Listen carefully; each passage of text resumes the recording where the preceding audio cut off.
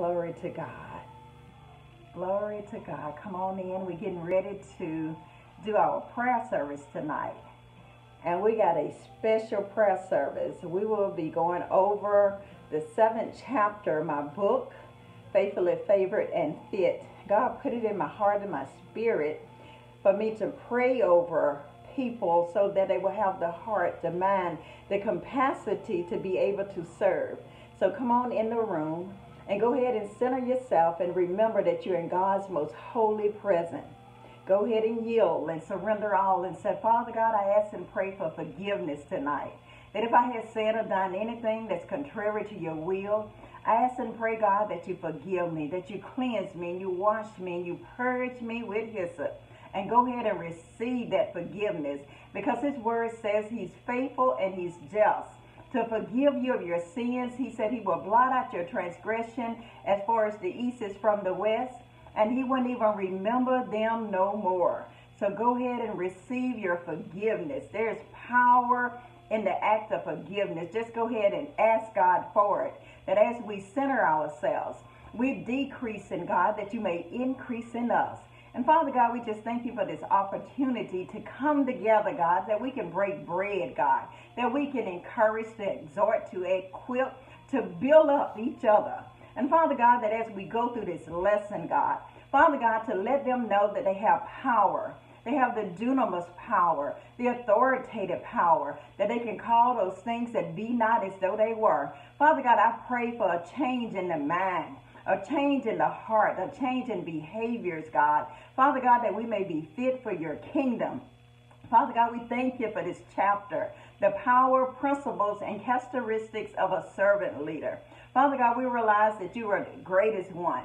And the greatest one amongst us, he was a servant. And Father God, we pray tonight that each and every one that come in the room, that they come in, that they're able to bow down in your presence, that they purpose in their heart that I'm going to serve as unto the Lord. There was a quote that I got from Mother Teresa, and it says, people are often unreasonable, illogical, self-centered. And she said to forgive them anyway. If you're kind, people may accuse you of selfish, ulterior motive. But she says to be kind anyway. If you're successful, you will win some false friends and some true friends. She says to succeed anyway. If you're honest and frank, people may cheat you. Be honest and frank anyway. So the bottom line is that don't allow anyone to move you out of your place of character and integrity. She said what you spend time building, someone could destroy it overnight. She said build anyway. Because, hello Gwen, I was praying for y'all and covering y'all and just knowing that God, angels was all around you and protecting you. And I continue to pray and lift up your family during your time of bereavement. And just know that you're in our heart here, at my heart to you. And we're going into our lesson. And what Mother Teresa said, if you find serenity and happiness, they may be jealous, but what she says, to be happy anyway. The good you do today, people will often forget tomorrow. But she says to do good anyway. Give the world your best anyway. You see, in the final analysis, it's between you and God. It was never between you and them anyway. So we know Mother Teresa, and we know what all of the great attributes that she did. And I'm sure that people talked about her, people was jealous, intimidated, but she still went about doing good. So I pray tonight that no matter what the situation, that you continue to do good. See, God's view on leadership. We have a lot of people in the body of Christ want to be a leader, but his leadership is servanthood. And I pray that you receive the concept that you're going to be a servant of the Most High God. So these power principles, when we talk about power, we're talking about that dunamis power, that authoritative power, that's that exousia power. God has given you the power that you are able to submit, that you are able to humble yourself, you're able to walk in character and integrity. So these power principles that I review also transcend into many areas. And a lot of times it's outside of the four walls outside of the church. It can be in your business. I pray for business tonight. I pray for corporation. I pray for the community. So when God had given me the concept about servanthood, we got to serve other ways outside of the church. We got to get into the place that we're going to volunteer. We're going to the prison. We're feeding the homeless. So we got to humble ourselves under the mighty hand of God, and knowing that in due season we're going to reap if we faint not. So the way to become a leader is to first become a servant. In order for you to find your gift and find your niche and find your calling, is that you need to find your place of service. I can tell you from experience that whatever my hands find to do, I was a background person, and I serve. And every time I serve with excellence. And I pray that you get into a position you're not looking for affirmation. You're not looking for somebody to pat you on the back. That you're doing it as unto God. Because if you got an ulterior motive, then you're not going to last. So how do you know when you have that servant attitude? Your attitude has to be correct. And I will answer this question from my personal standpoint. I know that you have a servant attitude when you react like a servant. That you're not high-minded, you're not boastful, you're not got an ego, you're not prideful. You must know who you are. See, the greatest servant, you can be in a place, I know who I am. I know who I am and where I am, and I know where I'm going, and I know who I am in Christ. So when you are serving as unto the Lord, then you don't have to worry about, because it's going to be the naysayers out there going to tell you that you're being a flunky. Why you continue to do this? But you know that you're doing it as unto the Lord. And I pray that you take on that spirit of a servant tonight.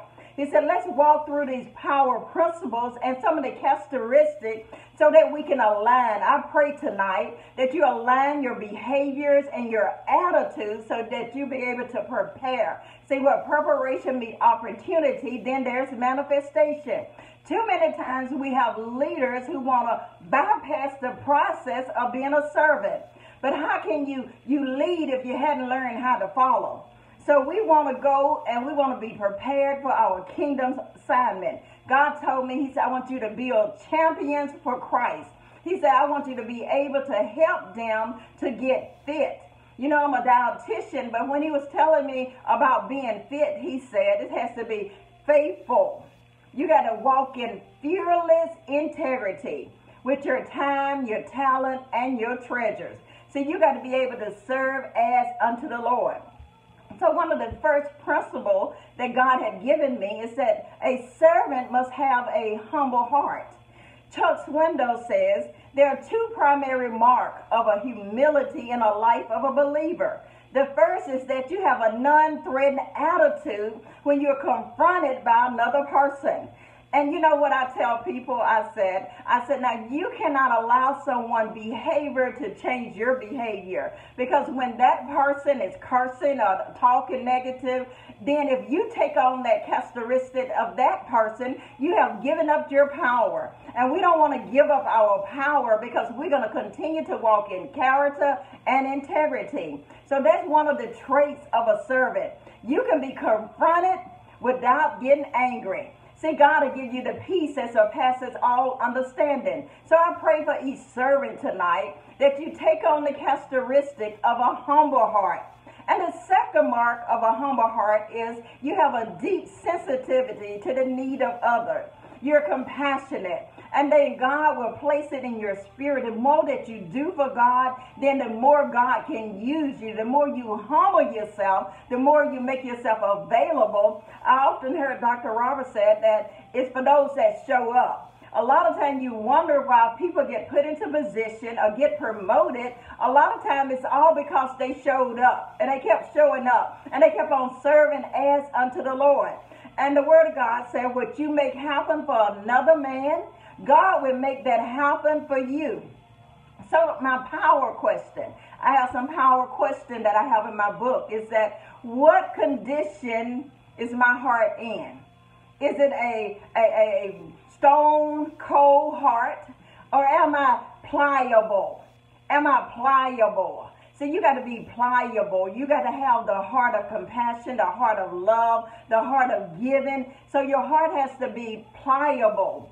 So my second characteristic with this power of a servant leader is that a servant leader must have an honest heart.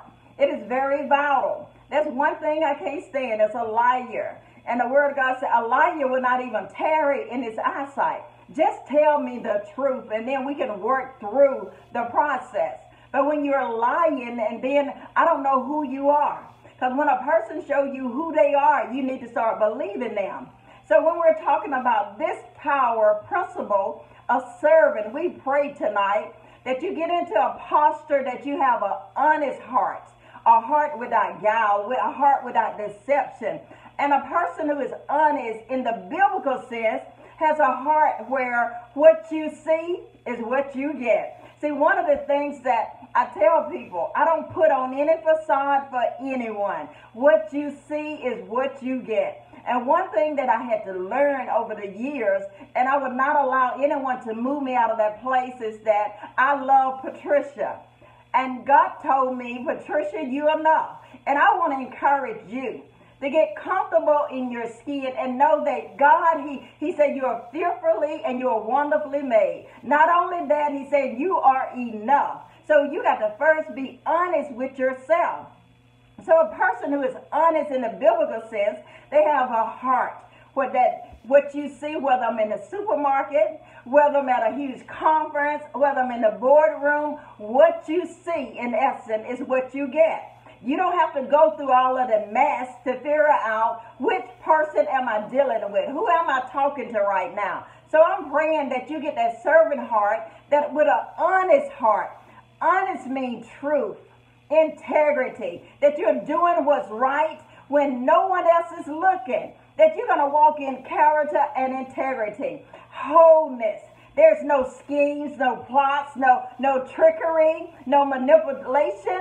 But I want you to serve with an honest heart. There is no deceit. You're not playing no games, tit for tat. In order to serve as unto the Lord, you got to have an honest heart. So that's one of the principles. So let's look at Psalm 15. It will challenge you on the issue of honesty and integrity. I pray tonight that you walk in honesty and integrity. Lord, he said, who may dwell in your sanctuary and who may live on your holy hill? And he answered, he said, he who walks is blameless and who does what is righteous and who speaks, glory to God, truth from his heart and has no slander in his tongue. See, we got to walk in character and integrity. So I read a phrase that has stuck with me and blessed me, and I hope that it does the same for you. Christians should practice habitual honesty. Glory to God. So when it's habitual, that means you have a habit. And people know that when I'm talking to you, I know she's telling me the truth. That I can trust her. I can believe what's coming out of her mouth, that she's not just talking the talk, but she's walking the walk. So I pray that you have an honest heart, that is a truth as a standard operating procedure. You know, in the business world, we have what we call the SOP. And, it's a standard. It's a standard operating procedure. So with us as a Christian, as a servant, this should be our SOP. That means that this is just the standard. This is who I am. I'm a servant of the Most High God, and I have an honest heart, and I'm going to speak what is truth in my heart. Integrity as a way of life. It's not something you put on the front. Because you know what? It doesn't matter where you go. If you think you're hiding out somewhere, let me tell you, when I was doing mission trips to El Salvador, and I was at one of the markets in El Salvador, in a third world country, and I was talking to the delegation, and the person that was next door heard me talking, and you know what they said? They said, did you say that you go to Southern Miss? I'm like, okay, I'm in El Salvador. And that person went to the same college that I went to. So when you're trying to duck and hide, you can't hide from God. You got to be honest, just be real, just be transparent, and allow God to heal you. Wherever that you may be broken, he said, honesty in all that we do. honesty in all that we say, honesty in all of our action. This is a great identifier. You can tell a servant because he has an honest heart. And see, we know that we hadn't always been at that place, and we're striving for perfection. And we look back over our life, and we see how far God has brought us, and he has never left us. But we're going to strive for that SOP, that standard of operating procedure. And I pray tonight that you will get into a place that you have habitual honesty. And that you know there's no mascara therapy, there's no facade. What you see is what you get. So my power question that you need to ask yourself, these are questions I ask myself. Am I honest? Glory to God. Am I honest about my service to the kingdom? So you got to be honest with yourself. Are you really trying to serve the Lord? Or you have an ulterior motive? Are you looking at, I'm going to do a tit for tat. If I do this, I'll climb this ladder. I'll go higher here. But you know what? The greatest amongst us, he was a servant. So our third principle tonight, a servant must have an unselfish heart. We have been given the privilege of being a part of the greatest cause in history, the kingdom of God on earth. See, because he says in Matthew 6:33, he says, seek ye first the kingdom of God and his righteousness. And then he gave us this here bridge, and he said all of these other things are about to be added. But we have to be in a place that we're seeking the kingdom, that we have an unselfish heart, that when we're doing things, we're doing it as unto the Lord. The only thing that matters is that God's kingdom is going forward. It's not about my kingdom. We said, thy kingdom come and his will be done. So we have to make sure that everything that we're doing it as unto the Lord. It said the only thing that matters is that God's kingdom goes forward. You know, we have to put aside all our feelings, all our emotion, or what somebody said about me, did about me. No, it's time for us to advance the kingdom. And in advancing the kingdom, we have to have an unselfish heart. And see, we advance the kingdom and we have prioritized, then we said that Jesus Christ will be praised. We have to get into a place and a posture that is all about him and not about us. It's not about what happened to you and I. If you're elevated to another level, that's good. If you are demoted down to another level, that's okay. The only thing that really matters is God's kingdom on earth. The word of God is the only thing that's going to last forever. You can have all of the money, all of the friends, all of the resources, but they are not going to last. It said the word of God is the only thing that's going to last. So we got to make sure that we don't have a selfish heart. So that's the key of an unselfish heart.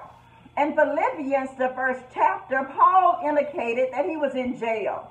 And he said, I'm in a strait betwixt the two, whether to live or whether to die, whether to stay in jail or whether to be released or whether I'm going to die and go to heaven. Then he says, it doesn't matter. So you got, when you're serving God and when you're saying that you're going to deny yourself and take up your cross and follow him, Paul said, it doesn't matter to me. The only thing that matters is that whether I live or whether I die, Jesus Christ be praised. No matter what we're doing, we need to make sure that Jesus is the center of everything that we do. Jesus is the center of our church, our community, our home, our relationship, on our job, because we need to serve with an unselfish. We can't say it's my degree. It can't be that I'm making six figures and I got the money, I got the intellect, I got all of these. Because you know what, God, when the anointing, God will put the anointing on your life. And he said he wasn't going to make your relationship great. He didn't say that I'm going to make your website great. He didn't say I'm going to make your community great. He said, I will make your name great. So it's something about having a great name and you preserve that reputation. So if we can honestly say, Lord, it doesn't matter what happens to me. The only thing that matters is that your work goes forward. So when you take on the spirit and the characteristic of being a servant, you're in a place and say, Lord, it's not about me. It's all about how I can progress the kingdom. He said the kingdom suffers violence, but it's the violence that take it by force. So we want to make sure that everything that we do, that Jesus Christ be glorified.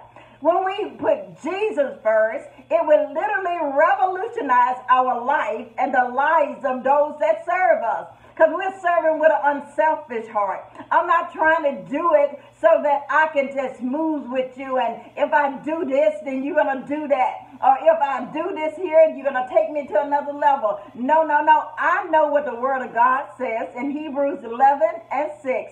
He said, he that cometh to God without faith is impossible to please God. And he that cometh to God must first believe that he is, and that he is the one who is a rewarder of those that diligently seek him. So we want to make sure that everything that we do, I pray tonight that you have an unselfish heart. I pray that you have an honest heart. I pray that you have a humble heart. And now we're going into the power question. What am I holding back? I want you to think about that as we're praying, and I want you to meditate on that. What am I holding back, and why am I doing what I'm doing? Why? Do I have ulterior motive, or have God called me into this arena? Did God give me the grace that I'm able to do this? But then why am I holding back? If God have called me, he would equip me. God will qualify me, but get into the place of why am I doing what I'm doing, and why am I holding back if God told me to go forward? He said in his word in Philippians, we have to forget those things that are behind us, and as you're forgetting, you got to reach forward, and then you got to press. That's a blessing in the pressing. There's a mark. Press toward the mark of the high calling in Christ Jesus. When you're a servant, when you're using these power principles, you realize that you have the power. God has given you the power and the anointing. He said, I did not give you a spirit of fear, but of a power, a love, and a sound mind. So our fourth principle that we're going to talk about is that a servant, glory to God, you need to hear this one, because a lot of people bypass this one.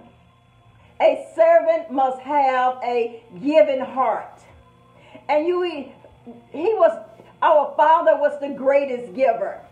In John 3:16, he said, for God so loved the world that he did something, that he gave. He gave. And see, we have to give out of ourselves, and sometimes it's not popular. Sometimes it doesn't feel good, and sometimes people will say, why are you doing all of this? You know you're tired. But I know who my Redeemer is. And I know that he died on the cross for me. And I know that he loved me so much that he gave his only begotten son. See, when you can understand that concept, that he's such the greatest giver, then you as a servant, you must have a giving heart. He said, for you know the grace of our Lord Jesus Christ, that though he was rich, y'all, yet for your sake, I pray that you get this concept, that yet for your sake, he became poor, so that through his poverty, that you might be made rich. Glory to God. See, he gave something. He gave his only begotten son. So on the night before he was crucified, so that you would understand what he was about to do, Jesus did something. Jesus gave us such a great example of a servant. So we can use this as a pattern. Jesus knelt and he gave them a parable in action. And so in this essence, it's saying that we shouldn't just be talking about serving, but we should be actually putting our hands to the plow and serve as unto the Lord. And this is what Jesus said. It said, taking the towel and the basin, he took those dirty feet. Now this is Jesus. This is our King of Kings, our Alpha and Omega, the beginning and the end, the one who was, the one who is, the one to come. He's all of this. He's the bright and morning star. But then Jesus, he gave an example. If Jesus was a servant, he said he taken the towel and the basin. He took those dirty feet, because you know that in biblical time they wore sandals. And so you know if you had sandals, you got all that dirt and that crud on your feet. He said he took those dirty feet and he brushed them off. And one by one, he washed that dirty, that smelly, repulsive feet of those men from Galilee. Okay, we're saying that we are servant. And we're saying that we want to be like Christ. Can we serve as unto God? See, because you know what? I served for years at Stop the Madness in the shoe ministry. And so we took on the characteristic of Jesus, that we got down and we washed their feet and we prayed for them, and then we gave them a new pair of shoes. But there's everyone, they wouldn't make themselves available. And at times there wasn't enough service that would be under them. We had a whole line of people out there, but because there was not enough servants that was willing to get down and wash their feet, that sometimes it delayed the process. But nevertheless, the servants that chose to be under the tent, to humble themselves, to have a giving heart, that they not only bless the people, but then they bless themselves by the feeling. It's such a great feeling when you can give out of your heart and out of compassion, and you're able to help and to assist somebody else. So he says, as he washed, he began educating him. And see, and that's what you got to educate, so they can understand this principle. And he was empowering them. And that's one of the characteristics and traits that God had given me, to empower, to ignite your passion and activate your faith, so that you're able to walk forward and to make an impact in the world, so that you can lead and walk in fitness with your mind, body, and spirit, and to know that, yes, you are enough for the kingdom. See, God gave me an assignment. He said, I want you to build champions. But these champions are going to be built up from the concept of being a servant. See, a lot of people would get it twisted, and they would think that we need to go another route. But your way down is your way up. You got to humble yourself, because the word of God says, humble yourself under the mighty hand of God. You got to humble yourself. You got to be willing to serve as unto the Lord. So as he was educating and as he was empowering them, he said, men, you see what I'm doing? Glory to God. See, left an example. Men, do you see what I'm doing? As I have done for you, I want you to go and I want you to do for one another. And we're saying that we're full of the Holy Ghost, fire baptized, devil stumping, tongue talking. We are anointed, pointed. We are apostle, prophet, pastor, teacher, evangelist. But we're not a servant. Glory to God. My greatest title, I have a lot of titles. I have a lot of credentials. But my greatest title, that I'm a servant. And God have gifted me in that area to be able to serve.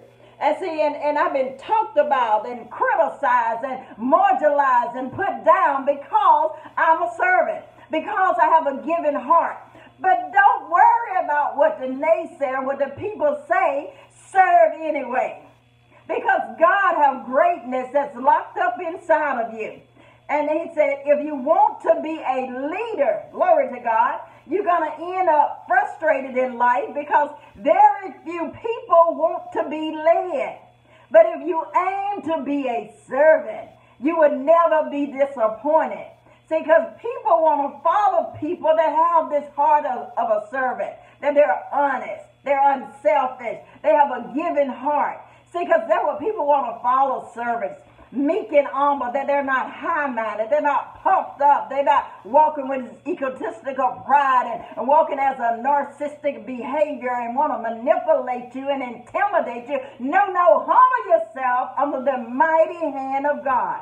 So our power question is, what stipulation and restriction am I putting on my servitude for the kingdom?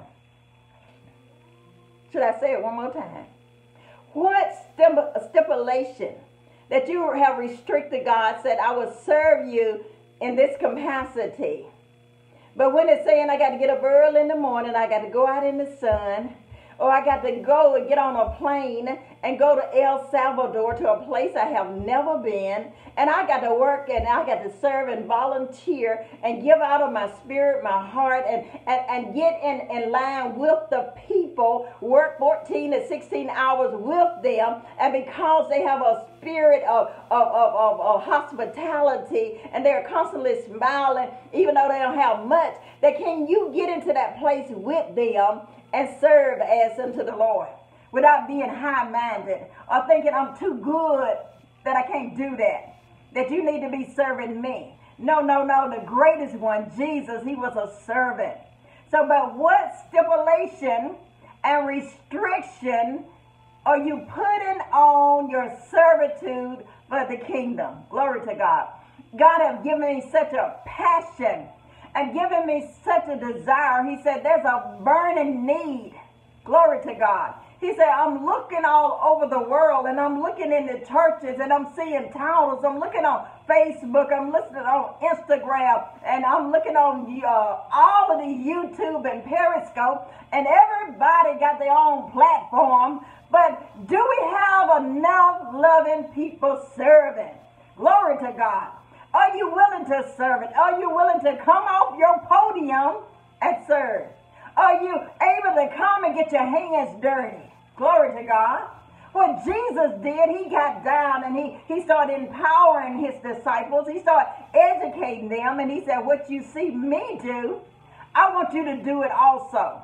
So I pray tonight that you're able to take on that spirit, that I'm going to be a giver, because Jesus gave it all. So our next, the fifth principle, a servant is willing to suffer. Glory to your name.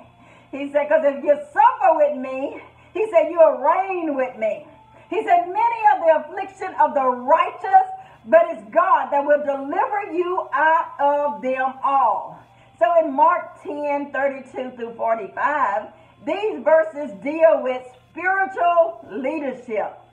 In these verses, Jesus described what true spiritual leadership is. He also demonstrates what true spiritual leadership is, and it boils down to two words. Glory to God. Selfless service. Selfless service. The way to lead people spiritually is not by manipulation or by a special technique or through intimidation. Genuine spiritual leadership takes place when you give of yourself sacrificially in service to others. Yes, it's good to have a succession plan, a strategic plan, an operation plan, but the greatest thing is that you have to have selfless service. That is not by manipulation and not by intimidation, but you're able to give sacrificially your service to others. Great leaders lead by becoming a servant of all. Did you hear me? Because the way that I have gotten promoted in life, all through my life, it wasn't so much that I was always qualified, but I made myself available. I showed up, and I saw a need without somebody having to tell me, you need to go and do that. You need to identify an area. If God is calling you, there's a burning passion, and that you see, and that it's grieving your spirit. And see, it was grieving my spirit about the low numbers of people who serving in the kingdom. So what God told me, he said, I want you to be a servant. And he said, I want you to write this book on faithfully, favored, and fit. 5 power principles to excelling while you serve with a pure heart. That you can serve and you can excel. See, a lot of people think that in the service, because even in the business arena, they look at the service staff as the low people on the totem pole. But you know, I worked for a company and we did a whole training on the servant leadership style, in which you would see a pyramid.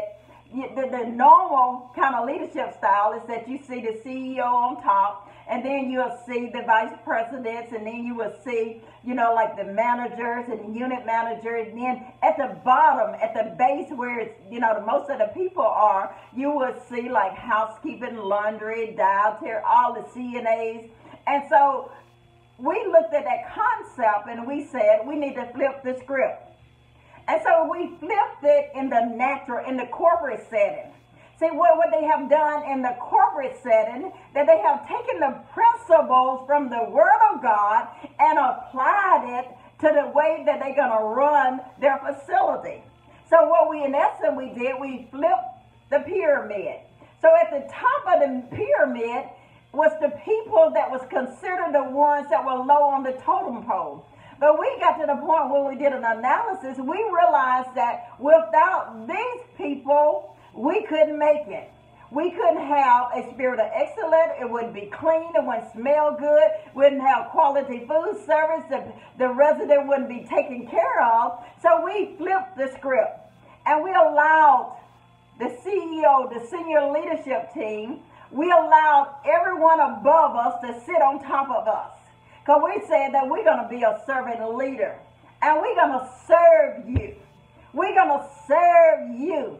And so it's changed the whole philosophy in the company when they realized that it wasn't that us and them mentality or up the hill and down the hill. No, we're all in this together, and that we have a common goal, and we cannot make it without you. So when you get to the place, it says genuine spiritual leadership take place when you give of yourself sacrificially in service to others. Great leaders lead by becoming servant of all. Jesus, glory to God. We go back to Jesus because he is the epitome of servant, the epitome of servanthood. And we've seen that he served to the point of death. He also suffered the punishment of the wrath of God that our sins deserve. He went on the cross for us. The suffering of Jesus was completely undeserved. John 15:25 says, they hated him. So when people hate you, you still got to love them. They hated Jesus. They hated Jesus without a cause. Jesus was sinless, and yet he suffered the fate that our sins deserve, becoming sin for us. The willingness of Jesus to suffer ought to be true of every leader in the church. Glory.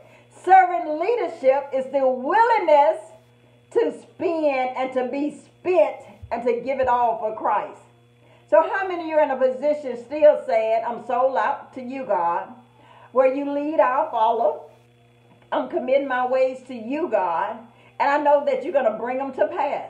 And the power question that goes with this principle, have I given my all to Christ and turned from my will to the will of the Father? See, because, when before I accepted my calling, God had called me in 1993.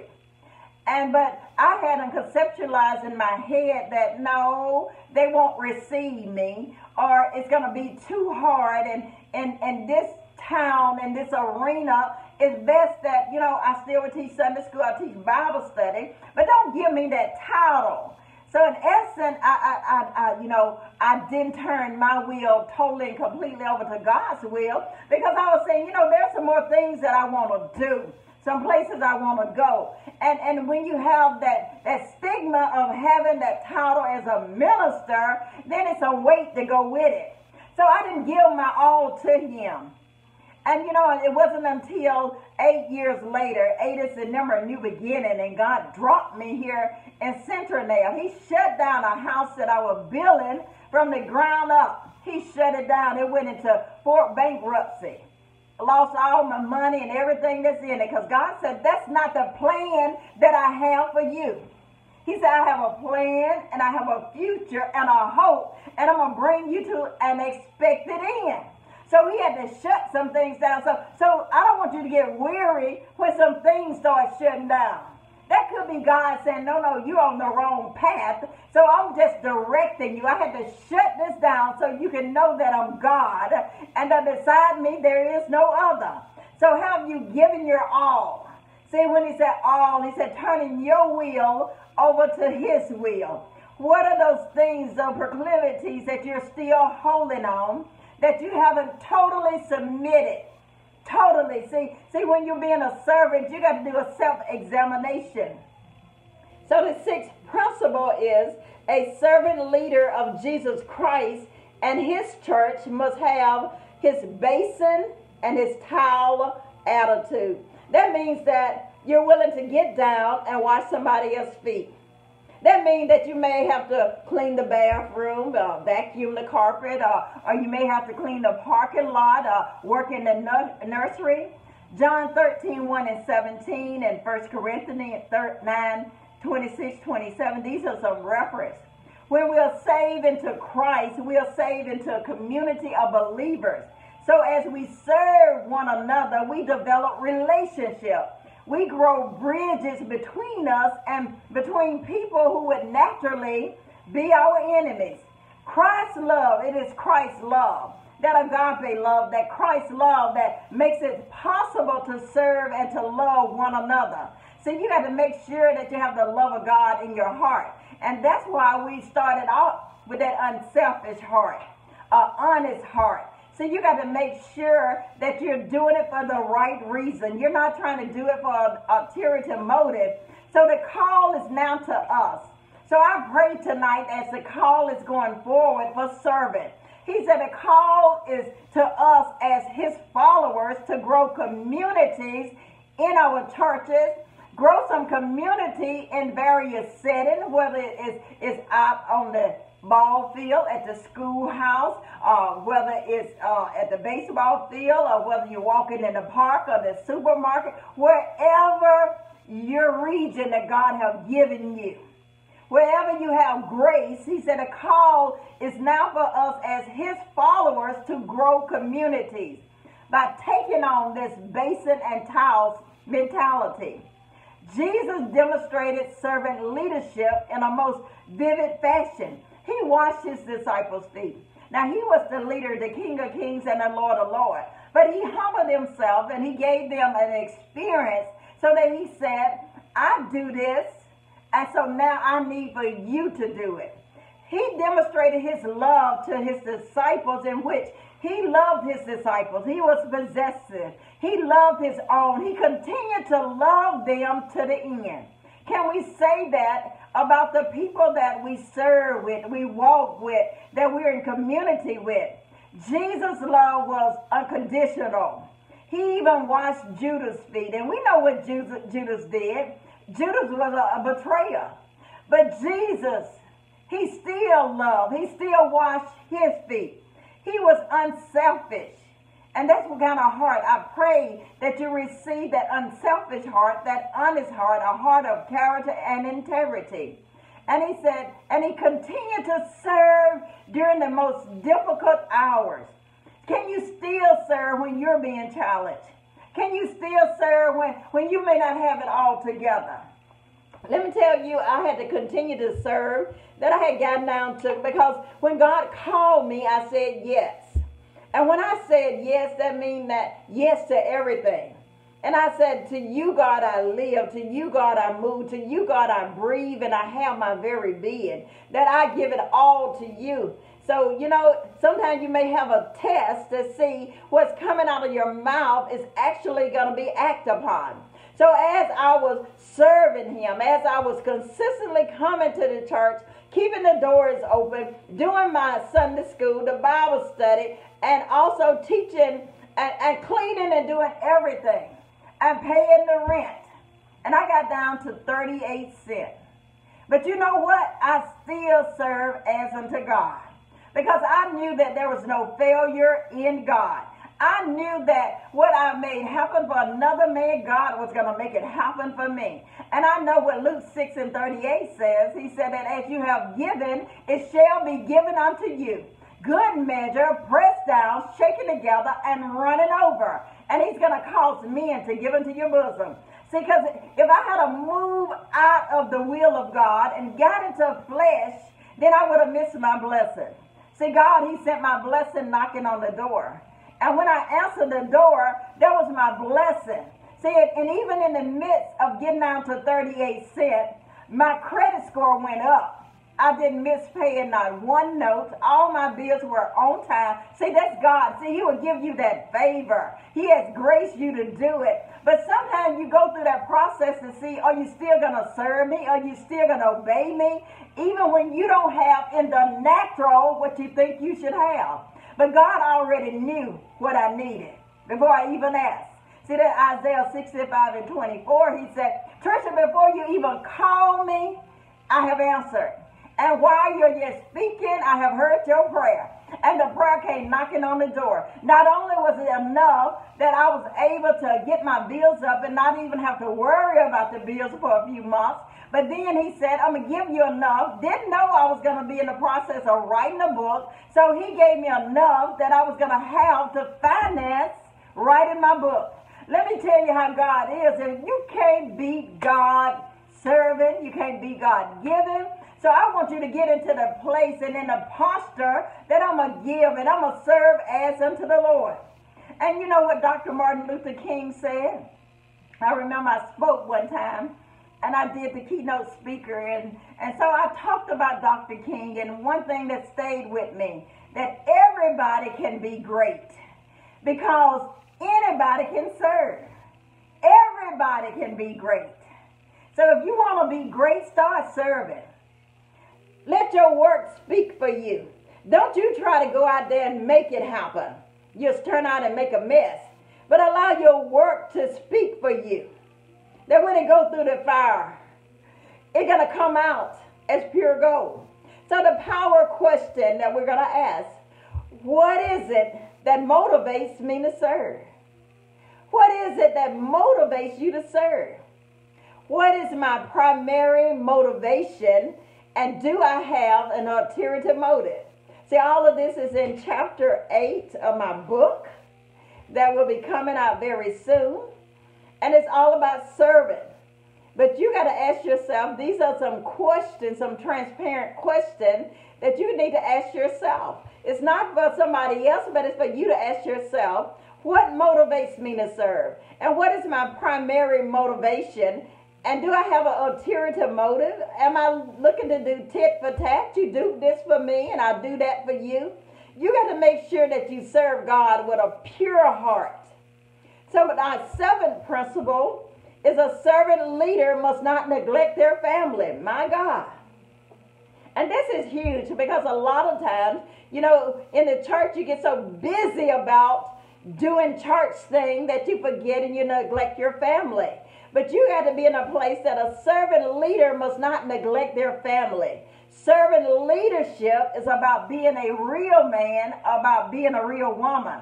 It is one of the most powerful forms of leadership is where you serve your family with unconditional love. That you're going to love them past their pain, love them past their proclivities, love them past all of those nuances that your name being put on the signboard, but you still going to love them, and that I'm going to continue to pray for you.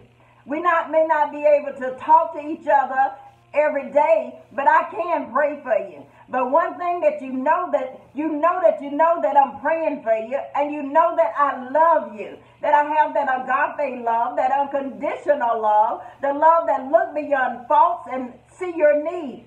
So going that last mile, you got to go that last mile. Sometimes it may seem like it's the last mile. You have given out. You done gave and gave and gave and gave and took and took and took. And they have put your name on the signboard. They done talked about you. They done disrespected you. But you still got to love them. My God, being a servant of the Most High God, you got to go that last mile. If you don't love your family, who's going to love them? So you got to go the last mile for your wife, for your husband, and exercise an authority with compassion. Then say that you have to get into their mess, but you got to love them with compassion. Putting your family needs ahead of yours. Taking leadership decision without thinking about your own agenda. Doing the right thing needs to be done, and leading your family. Because when you lead your family and they continue to see that you're walking in character and integrity, sooner or later they will start following. Because the Word of God says to train up a child in the way that he should go, and that when he grow old, he will not depart from. But you got to train them up. They may stray, but because you have built up that foundation. So it's important, no matter what. One thing my mama said is that she served, she loved her children.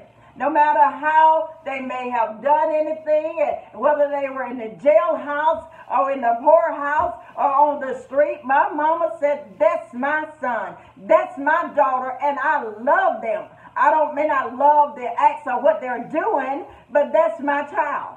So I learned that from the example of the matriarch in our family, that you don't give up on your children. Because the very ones that you may seemingly give up, the ones that caused all of that problem back then, but because of the love and the character you walked in, that you love them past their pain, you love them past the way they talked about you, you love them, that very one may be the very one that end up taking care of you because you have built a foundation. So you never neglect your family. So you can decide not to neglect your family and declare from this day forward that you're going to serve your family with unconditional love. And I'm going to prioritize them. Yes, we may not be in the same arena, may not be in the same place, but I love you. I love you with agape love. All of my sisters and brothers, my nieces, my nephews, my cousin, all of my friends, I love you. And that's what a servant leader is going to have to take on, those characteristics and traits. So the power question for this one, are you placing your personal and ministry need ahead of your family? Sometimes that's a gray line right there. Sometimes it gets kind of real gray. And so we have to pray and we have to constantly do a self-evaluation to see whether that gray line has turned into a black line or a red line, whereas we don't cross the line, and that we are here doing all of these things for the house of God, but then we're neglecting our family. And we're neglecting our children, neglecting our household, that our household is going to hell in a basket because we're neglecting them. You got to make sure that there's a balance. So our 8, and 8 is a number, a new beginning, and it will be our last one. A servant leader is not weak. Glory to your name. Do you hear me? A servant leader is not weak. And see, because, growing up, I was shy. I was kind of timid. But just because it seemingly looked like I was weak, but I was just meek and humble. And it's okay to be meek and humble. So they are meek. Strength under control. Yes, you cannot move me out of my place that God has placed me in. You will not move me out of my place of peace and sanity with all of your tactics. No, I'm meek and humble. But I want to let you know that it's just power under control. He said, be willing to challenge the system. Be willing to ask questions, take risks, and when necessary, be willing to change. Because he says, but you do not conform any longer to the patterns of this world, but be ye transformed by the renewing of your mind, that you may prove what is a good, acceptable, and perfect will. So meek come from the idea of meeking a horse. So which a trainer did. When I read this, I said, you know what? I'm going to add this in my book. It said, meeking a horse, which a trainer did. Not to take away its power, but rather to keep its power under control. So meek is a characteristic of being powerful, glory to God, but yet you're under control.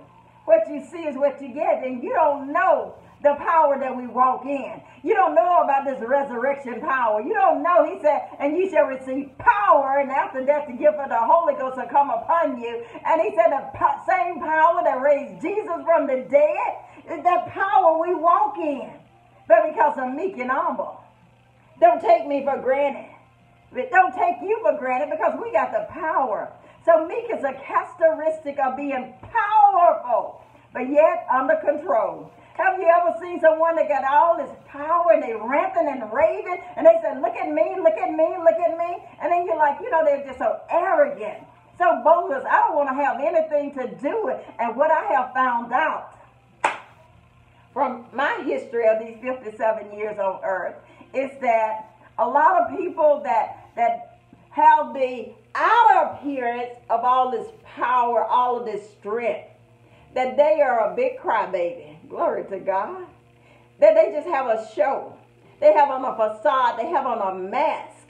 In essence, because when you are meek and humble and you walk in this power and this control, it makes them uneasy.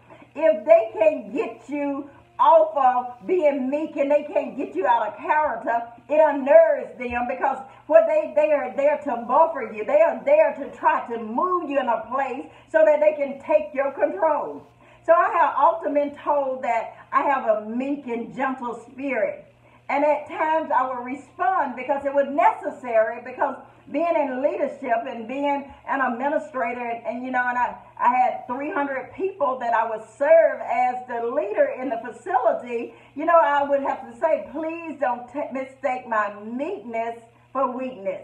It's just power under control. Because when you know who you are and whose you are and where you are in Christ, you don't have to holler. You don't have to curse. You don't have to I can walk like right now where I work at, because my staff respect me. And because I walk in character and integrity, when I walk in the department, the atmosphere changes. And they know I do it meek and humble. And they know I'm firm and I'm fair and I'm consistent. They know, yes, she has a meek spirit. But they know that it's just power. They know that I don't have to curse. I don't curse anyone, and I don't expect anyone to curse me. I don't holler at anyone at work, and I don't expect anyone to holler at me, because they know that I'm meek and humble, but they know the power and authority. See, when you walk in the power and authority God have given you, you don't have to use all those tactics. When you know that you have the power, see on the natural, I have the power of the pencil.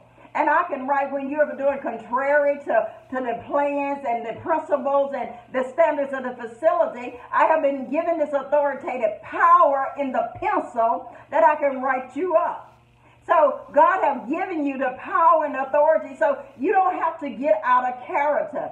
And you said, please, don't mistake my meekness for weakness. It's just power under control. When Jesus spoke about meekness, it was never meant to be a picture of him expressing that he was weak. Think about that.